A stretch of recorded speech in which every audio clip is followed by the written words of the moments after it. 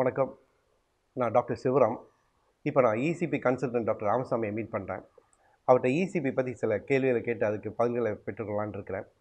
Doctor வணக்கம். Doctor இசிபி சிகிச்சைன்னா என்ன doctor? EECP அதாவது என்ஹான்ஸ்ட் எக்ஸ்டர்னல் கவுண்டர் பல்சேஷன். இது வந்து ஒரு நான் இன்வேசிவ் ட்ரீட்மெண்ட். அதாவது இருதய அறுவை சிகிச்சை இல்லாமல் இருதய நோயாளிகளை குணப்படுத்தக்கூடிய ஒரு ட்ரீட்மெண்ட் ஆகும். இந்த ட்ரீட்மெண்ட்னால் என்ன பண்ணுறோம்னா, இந்த EECP ட்ரீட்மெண்ட்டில் காலில் இருக்க ரத்த ஓட்டத்தை இருதயத்துக்கு அதிகப்படுத்துறது. ஸோ யூஸ்வலாக வந்து இருதயத்துக்கு ரத்த ஓட்டம் கம்மியாக இருக்கும் பொழுது தான் ஹார்ட் டிசீஸ்ன்னு சொல்லுவோம். அதாவது ஆன்ஜைனா, செஸ்ட் பெயின். இப்போ வந்து இருதய தசைகளுக்கு வந்து ரத்த ஓட்டம் ஒழுங்காக போகலைன்னா அந்த இருதய தசைக்கு ரத்த ஓட்டத்தை கொடுக்குற ரத்த குழாயில் அடைப்பு இருக்கும். அந்த அடைப்பு வந்து ஒரு 70% மேலே போகும்பொழுது என்ன ஆகும்னா, இருதயத்துக்கு ரத்த ஓட்டம் சரியாக போகாது. அந்த இருதயத்துக்கு ரத்த ஓட்டம் சரியாக போகாத நேரத்தில் என்ன ஆகும்னா, பேஷண்ட்டுக்கு வந்து பெயின், அதான் ஆன்ஜைனான்னு சொல்லுவோம், இல்லைனா செஸ்ட் பெயின் சொல்லுவோம். இந்த செஸ்ட் பெயின் வந்த பிறகு என்ன பண்ணுறாங்க, பேஷண்ட் வந்து ஒரு ஃபிசிஷியன்ஸையோ ஒரு கார்டியாலஜிஸ்ட்டோ பார்க்க போகிறாங்க. அப்போ வந்து அந்த பெயினை குறைக்கிறதுக்கு, அதாவது அந்த வெசலை டைலேட் பண்ணுறதுக்கு வந்து, அதாவது விரிவடை செய்கிறதுக்கு சில மருந்துகளை கொடுக்குறாங்க டாக்டர்ஸு. அந்த மருந்துகளை உட்கொள்ளும் போது வந்து ஒரு 60% ஆஃப் த பேஷண்ட் வந்து அந்த மருந்துகளாலே இருதய நோய் வந்து குறைஞ்சிரும். சில பேருக்கு என்ன ஆகும்னா, அந்த மருந்து கொடுத்தும் அந்த நெஞ்சு வலி வந்து குணமாகாது. ஸோ அவங்களுக்கு என்ன பண்ணுறாங்கன்னா, ஆன்ஜியோகிராம்னு சில இது பண்ணுறாங்க. அந்த ஆன்ஜியோகிராம் பண்ணும்பொழுது எந்த கொரோனரி ஆர்ட்ரி, அதாவது இருதயத்துக்கு ரத்தம் செலுத்தக்கூடிய ஆர்ட்ரியில் எந்த இடத்துல அடைப்பு இருக்குது, எத்தனை அடைப்பு இருக்குன்றதை கண்டுபிடிப்பாங்க. அப்படி கண்டுபிடிச்ச பிறகு தான் ஒரு ஆன்ஜியோபிளாஸ்டியோ இல்லைனா ஒரு பைபாஸ் சர்ஜரியோ செஞ்சுக்க சொல்கிறாங்க. அப்படி இருக்கும் பொழுது EECPன்னு ஒரு ட்ரீட்மெண்ட் வந்து ஒரு பைபாஸ் ஆன்ஜியோபிளாஸ்டி மாதிரி ஒரு புதிய சிகிச்சை முறையாகும். இந்த சிகிச்சை முறையில் வந்து இப்போ பைபாஸ் ஆன்ஜியோபிளாஸ்டியில் வந்து சர்ஜரி, ஒரு இன்டர்வென்ஷன் சொல்லுவோம். இதில் வந்து எந்த இன்டர்வென்ஷனும் இல்லாமல் காலில் இருக்க ரத்த ஓட்டத்தை இருதயத்துக்கு அதிகப்படுத்தி, அந்த இருதயத்துக்கு ரத்த ஓட்டம் அதிகப்படுத்தும் பொழுது அந்த எந்த இடத்துக்கு ரத்த ஓட்டம் கம்மியாக இருக்கோ அந்த இடத்துக்கு ரத்த ஓட்டத்தை அதிகப்படுத்த முடியும். இதுதான் இந்த EECP சிகிச்சை முறை. Okay doctor. ஆக்சுவலாக நீங்கள் சொல்கிறதுலேருந்து பார்க்கும்போது இது வந்து கார்டியாக் பேஷண்ட்ஸுக்கு ஏற்ற ட்ரீட்மெண்ட்டுன்னு சொல்கிறீங்க, அதாவது இருதய நோயாளிகள். இதை யார் பொருத்தமானவங்க, எந்த விதமான இருதய நோயாளிகள் பொருத்தமானவங்க? இப்போ நான் சொன்ன மாதிரி வந்து ஒரு ஆன்ஜியோகிராம் செஞ்ச பிறகு வந்து பேஷண்ட்டுக்கு வந்து ஆன்ஜியோபிளாஸ்டியோ பைபாஸ் சர்ஜரியோ வந்து ஒரு கார்டியாக் சர்ஜனோ கார்டியாலஜிஸ்ட்டோ சொல்கிறாங்க. இப்போ நிறைய பேருக்கு வந்து ஒரு பைபாஸ் சர்ஜரியோ ஆன்ஜியோபிளாஸ்டியோ சொன்ன பிறகு என்ன பண்ண, என்னால் பண்ண முடியாதுன்னு சொல்லுவாங்க. ரீசன் வந்து சில பேருக்கு வந்து எனக்கு பிடிக்கல, எனக்கு பைபாஸ் பண்ண முடியாது, எனக்கு பயமாக இருக்குது அப்படின்னு சொல்லுவாங்க. சில பேருக்கு என்ன பண்ணுவாங்க, ஆன்ஜியோகிராம் பண்ண பிறகு என்ன ஆகும்னா, உங்கள் வெசல் வந்து ரொம்ப தின்னாக இருக்குது, இதில் வந்து நீங்கள் பைபாஸும் பண்ண முடியாது, ஸ்டென்ட்டும் பண்ண முடியாதுன்னு சொல்லிடுவாங்க. ஸோ இது ரெண்டாவது கேட்டகரி. மூணாவது கேட்டகரி வந்து நீங்கள் பைபாஸ் சர்ஜரி பண்ணிக்கலாம், ஆன்ஜியோபிளாஸ்டி பண்ணலாம், ஆனால் வந்து ரிஸ்க் அதிகமாக இருக்குதுன்னு சொல்லுவாங்க. ஏன்னா வந்து ஃபார் எக்ஸாம்பிள் இப்போ வந்து ஓல்டேஜ், ஒரு 70 வயசுக்கு அப்புறம் போனவங்களுக்கு வந்து சில சமயத்தை வந்து கிட்னி ப்ராப்ளம் இருக்கலாம், இல்லைனா யங் பேஷண்ட்டுக்கும் வந்து சில சமயம் வந்து நுரையீரலில் பிரச்சனை இருக்கலாம், சிஓபிடின்னு சொல்லுவோம், நுரையீரல் ப்ராப்ளம், இல்லைனா லிவர் ப்ராப்ளம். இப்படி நிறைய ப்ராப்ளம் இருக்கும்பொழுது, இருதய நோயாளிகளுக்கு இருக்கும்பொழுது வந்து ஒரு சர்ஜரியோ ஆன்ஜியோபிளாஸ்டியோ பண்ணும்பொழுது வந்து ரிஸ்க்கு வந்து 2 to 3 மடங்கு அதிகமாகிடும். அப்போ என்ன ஆகும்னா, இவ்வளோ ரிஸ்க் எடுத்து பண்ண முடியுமான்னு யோசிக்கும் பொழுது அவங்களுக்கும் வந்து ஒரு ரிஸ்க் இல்லாத ப்ரொசீஜர்ன்றது வந்து EECP. அதனால் வந்து EECPன்றது வந்து இருதய நோயாளிகள் சர்ஜரிக்கு விருப்பப்படாமல் இருந்தாலோ பண்ண முடியாமல் இருந்தாலோ இது ஒரு சிறந்த சிகிச்சை முறையாகும். இதுக்கப்புறம் ஒரு 3வது குரூப் ஆஃப் பேஷண்ட் இருக்காங்க. அவங்களுக்கு என்ன ஆகுதுன்னா, ஒரு இருதய நான் சொன்ன ரத்த குழாயில் அடைப்பு இருக்குது, அதனால் வந்து ஒரு இருதய மாரடைப்பு ஏற்பட்டுரும். அந்த மாரடைப்பு ஏற்பட்ட பிறகு என்ன ஆகுதுன்னா, இருதயத்தோட பம்பிங் ஃபங்க்ஷன், இருதயத்தோட மெயின் ஃபங்க்ஷன் வந்து பம்ப் பண்ணுறது, அந்த பம்பிங் ஃபங்க்ஷன் வந்து ரொம்ப குறைஞ்சிதுன்னா அவங்களுக்கு வந்து ஹார்ட் ஃபெயிலியர்னு சொல்லுவோம். அதாவது இருதய தசை இழப்பு. அந்த இருதய தசை இழந்த பிறகு அவங்களுக்கு சர்ஜரி பண்ணுறதோ ஆன்ஜியோபிளாஸ்டி பண்ணுறதோ வந்து ரிஸ்க் அதிகம். அதே நேரத்தில் வந்து நீங்கள் சர்ஜரியோ ஆன்ஜியோபிளாஸ்டியோ பண்ணாலும் அவங்களுக்கு அது எந்த விதமான நன்மையும் ஏற்படாது. அவங்களுக்கு வந்து EECP சிகிச்சை முறையே வந்து பெஸ்ட் முறையாகும். ஸோ EECP ட்ரீட்மெண்ட்டை பற்றி நீங்கள் முக்கியத்துவத்தை சொல்லிட்டீங்க. இந்த சிகிச்சைக்கு பேஷண்ட் வந்து ரெடியாக இருக்காங்கன்னு வச்சுக்கோங்க, இது எத்தனை நாள் பண்ண வேண்டி வரும்? ஓகே, இந்த சிகிச்சை முறை வந்து இது வந்து ஒரு கிரானிக் ட்ரீட்மெண்ட் சொல்லுவோம். அதாவது வந்து பல தினங்கள் வந்து இந்த ட்ரீட்மெண்ட்டை வந்து நம்ம செய்யணும். அதாவது இந்த சிகிச்சை முறை வந்து ஒரு நாளைக்கு 1 மணி நேரம் வீதம் 35 நாள், அது 6 வாரம் வந்து கண்டினியூஸாக இந்த ட்ரீட்மெண்ட்டை எடுக்கணும். ஒரு நாளைக்கு 1 மணி நேரம், அல்லது சில பேஷண்ட்டுக்கு ஒரு ஃபிசிஷியன்ஸோ டாக்டரோ வந்து முடியும் நினைத்தார்கள் என்றால் அவங்களுக்கு மட்டும் ஒரு நாளைக்கு 2 செஷன் கொடுத்து ஒரு 20 நாளில் முடிக்க முடியும். ஸோ இது வந்து 35 days ட்ரீட்மெண்ட். அது மட்டும் இல்லாமல் இதை கண்டினியூஸாக எடுக்கணும்.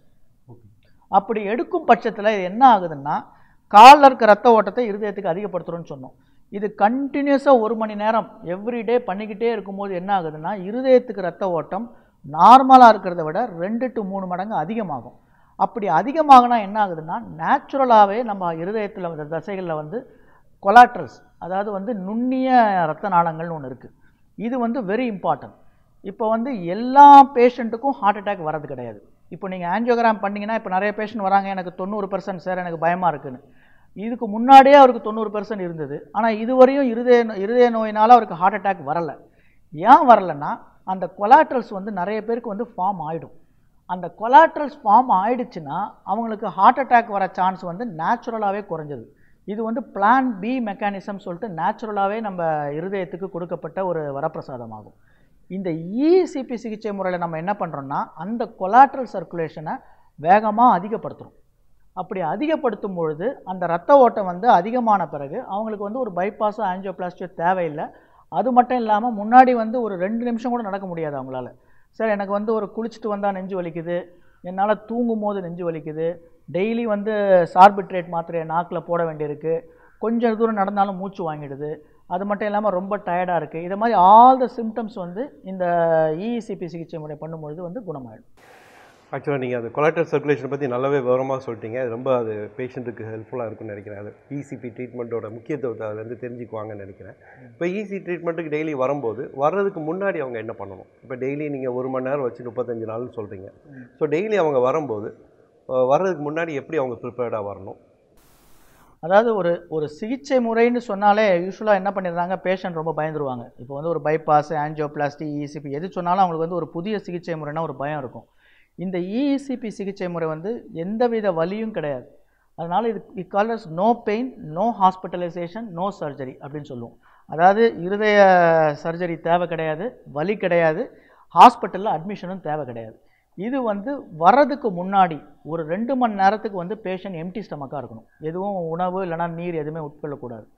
அது மட்டும் இல்லாமல் ட்ரீட்மெண்ட்டு போகும்பொழுது இனிஷியலாக ஃபஸ்ட்டு ஒரு 2-3 நாளைக்கு கொஞ்சம் டயர்ட்னஸ் இருக்கும். ஏன்னா வந்து யூஸ்வலாக பேஷண்ட் நடக்காதனால கால் மசில்ஸ்லாம் வந்து ரொம்ப வீக்காக இருக்கும். இந்த மசில் ஸ்குவீஸ் பண்ணும்போது அவங்களுக்கு சில சமயம் வந்து மைல்டாக டிஸ்கம்ஃபர்ட் இருக்கலாம். அது மட்டும் இல்லாமல் ஒரு 8 நாள் 5 நாள் பிறகு பல பேஷண்ட் வந்து ட்ரீட்மெண்ட் செய்யும் பொழுதே தூங்கிடுவாங்க. அதாவது எந்தவித பெயினும் இல்லைன்றதுக்கு ஒரு சிறந்த உதாரணமாகும். ட்ரீட்மெண்ட் பண்ணும்பொழுதோ அல்லது ஆரம்பிக்கும் பொழுதோ உங்கள் டாக்டர், இஇசிபி டாக்டர் வந்து சில மருந்துகளை வந்து சேஞ்ச் பண்ணுவாங்க. அந்த சேஞ்ச் பண்ணிவிட்டு அதுக்கப்புறம் ட்ரீட்மெண்ட் வந்து ரெகுலராக பண்ணணும். ட்ரீட்மெண்ட் முடிஞ்ச பிறகும் அவங்க ரொட்டீன் ஆக்டிவிட்டியை இமீடியட்டாக ஸ்டார்ட் பண்ணிடலாம்.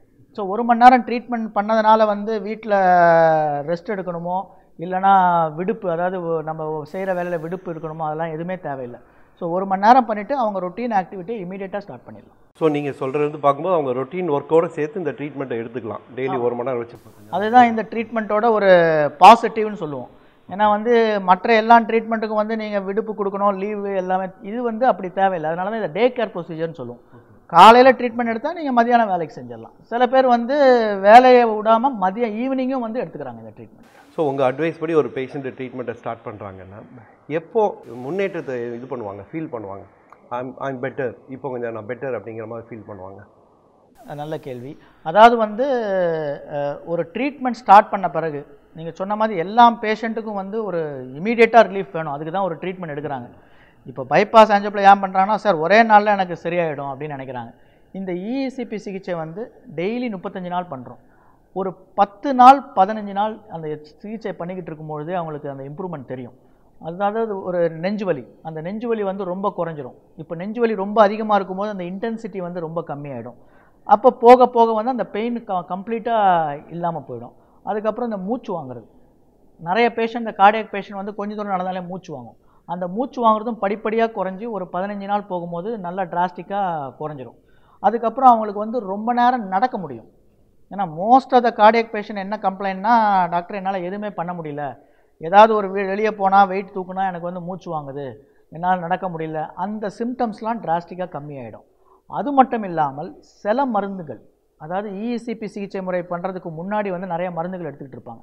அதில் பல மருந்துகள் வந்து இருதயத்துக்கு ரத்த ஓட்டத்தை அதிகப்படுத்துறதுக்கும் நெஞ்சு வலியை கம்மி பண்ணுறதுக்கும் மூச்சு வாங்குறதை கம்மி பண்ணுறதுக்குமே நிறைய மாத்திரை இருக்கும்.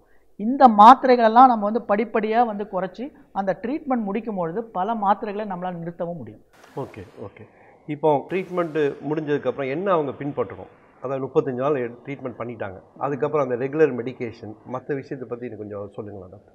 ஆமாம், இப்போது வந்து ஒரு இருதய நோயாளிகளுக்கு வந்து என்ன நினைக்கிறாங்கன்னா, ஒரு ட்ரீட்மெண்ட் இருதய நோயாளிகளுக்கான ஒரு சிகிச்சை முறையை கொடுத்த உடனே நம்மளை வந்து க்யூர் பண்ணிட்டாங்க அப்படின்னு ஒரு நினைப்பு வந்து எல்லா மக்கள் மத்தியிலும் இருக்குது. ஸோ இது வந்து ரொம்ப இம்பார்ட்டன்ட் கொஸ்டின். அதாவது வந்து இருதய நோய் உள்ளவர்களோட இருதய நோயை வந்து குணப்படுத்த முடியாது. நீங்கள் பைபாஸோ ஆஞ்சியோபிளாஸ்டியோ இஇசிபியோ பண்ணுவதன் மூலம் உங்கள் ரத்த ஓட்டத்தை டெம்பரரியாக இன்க்ரீஸ் பண்ண முடியும்.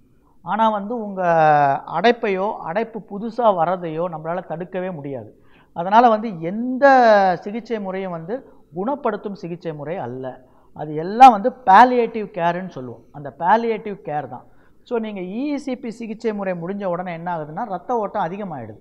அந்த ரத்த ஓட்டத்தை சஸ்டெயின் பண்ணுறதுக்கு, அதாவது அது எப்பொழுதுமே இருக்கணும்னு நினைக்கும்போது ரெகுலர் வாக்கிங், நீங்கள் டெய்லி வந்து ஒரு 30 to 35 நிமிஷம், அதாவது கார்டியாக் எக்ஸசைஸுன்றது வந்து ஒரு வாரத்துக்கு ஒரு 3 to 4 மணி நேரம் நடக்கணும்.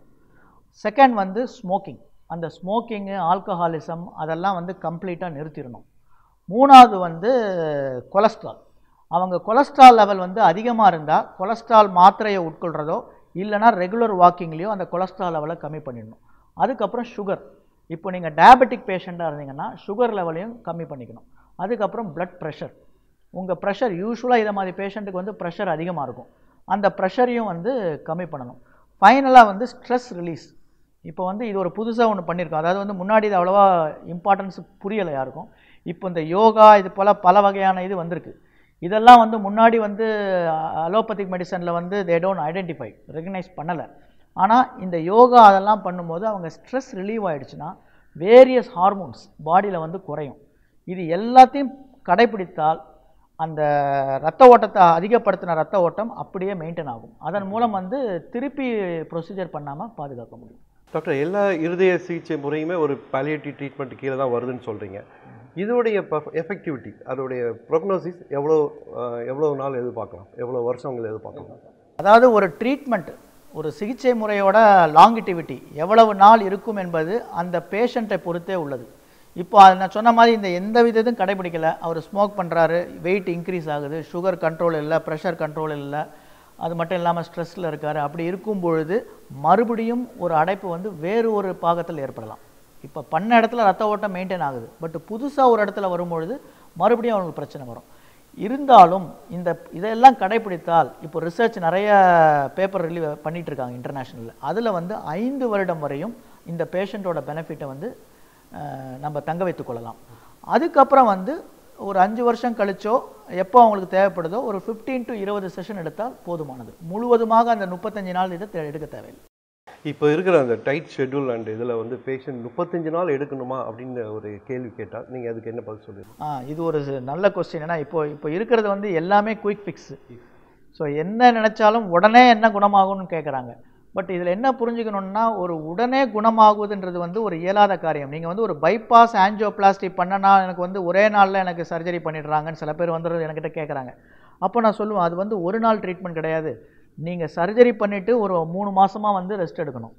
அது மட்டும் இல்லாமல் அதுக்கு வந்து ரிஸ்க்கும் அதிகமாக உள்ளது. ஃபார் எக்ஸாம்பிள், ஒரு ஸ்டென்ட்டு வந்து வைக்கிறாங்க.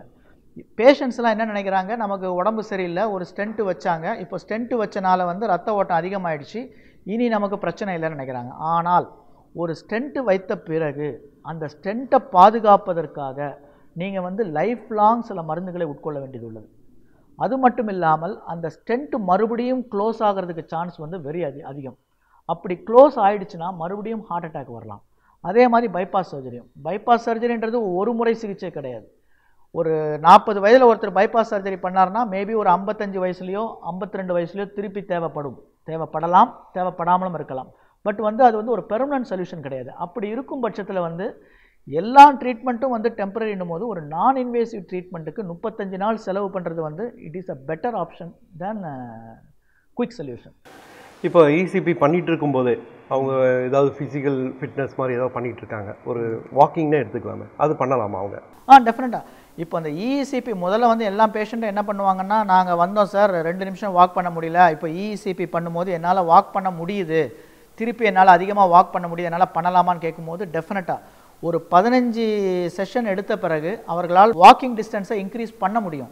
அப்படி பண்ணும் பட்சத்தில் வந்து டெய்லி வந்து அந்த வாக்கிங்கை 15 செஷன்ஸ்க்கு அப்புறம் வந்து அவங்க ஸ்டார்ட் பண்ணிடலாம். ஸோ உங்களுடைய விளக்கத்திலேருந்து பார்க்கும்போது ஒரு நல்ல சிகிச்சை முறை மாதிரி தெரியுது. இது ஒரு அங்கீகாரம் பெற்றதுங்களா? ஆமாம். இப்போ இஇசிபி சிகிச்சை முறை, அதாவது என்ஹான்ஸ்ட் எக்ஸ்டர்னல் கவுண்டர் பல்சேஷன் என்ற இந்த சிகிச்சை முறை வந்து யுஎஸ் எஃப்டிஏவின் அப்ரூவல் பெற்றது. அது மட்டும் இல்லாமல் இப்போ வந்து ஒவ்வொரு ரிலிஜன்ஸ்க்கும், கிறிஸ்டியானுக்கு பைபிள், ஹிந்துக்கு கீதைன்ற மாதிரி எல்லா கார்டியாலஜிக்கும் வந்து பைபிள்ன்றது வந்து American college guideline and European society of cardiology guideline சொல்லுவோம். அந்த கைட்லைன்லேயும் இஇசிபி சிகிச்சை முறை வந்து இப்போது இன்க்ளூடட் ஆகிடுச்சு. அது மட்டும் இல்லாமல் கடந்த ஒரு 10 வருடத்துக்கு வந்து ஒரு 200 பேப்பர், ரிசர்ச் பேப்பர் வந்து ஆல்ரெடி பீன் பப்ளிஷ்ட், ஆய்வறிக்கைகள் பப்ளிஷ்ட். அது மட்டுமல்லாமல் இப்பொழுது தமிழக chief minister comprehensive health insurance scheme, நம்ம கவர்மெண்ட் ஸ்கீம்லேயும் இந்த ட்ரீட்மெண்ட்டை இன்க்ளூட் பண்ணி அனைத்து மருத்துவமனைகளிலும் தமிழ்நாடு எங்கும் இந்த சிகிச்சை ஆல்ரெடி கொடுக்கப்பட்டு வருகிறது. அது மட்டுமல்லாமல் இப்பொழுது இன்சூரன்ஸ் தேர்ட் பார்ட்டி அவர்களும் இந்த ட்ரீட்மெண்ட்டுக்கு பே பண்ணுறாங்க. இதன் மூலம் வந்து இந்த சிகிச்சை வந்து நல்லாக அங்கீகரிக்கப்பட்ட எஸ்டாப்ளிஷ்டான ஒரு நல்ல கார்டியாக் ட்ரீட்மெண்ட். இப்போ நீங்கள் சொல்கிறத பார்த்தா இது வந்து நிறைய நோயாளிகள் இதனால் பயனடைஞ்சிருப்பாங்கன்னு நினைக்கிறேன். இப்போது நீங்கள் சொல்கிற விளக்கத்துலேருந்து நிறைய பேஷண்ட் இனிமேலும் வந்து ட்ரீட்மெண்ட் எடுத்துக்கிறதுக்கு விருப்பப்படுவாங்கன்னு நினைக்கிறேன். ஸோ எனிவே நீங்கள் இசிபியை பற்றி சிறப்பாக சொல்லியிருக்கீங்க. அதோடைய நடைமுறைகள், அதோடைய பலன்கள் எல்லாமே சொல்லியிருக்கீங்க. Anyway thank you doctor, thank you. நன்றி, வணக்கம்.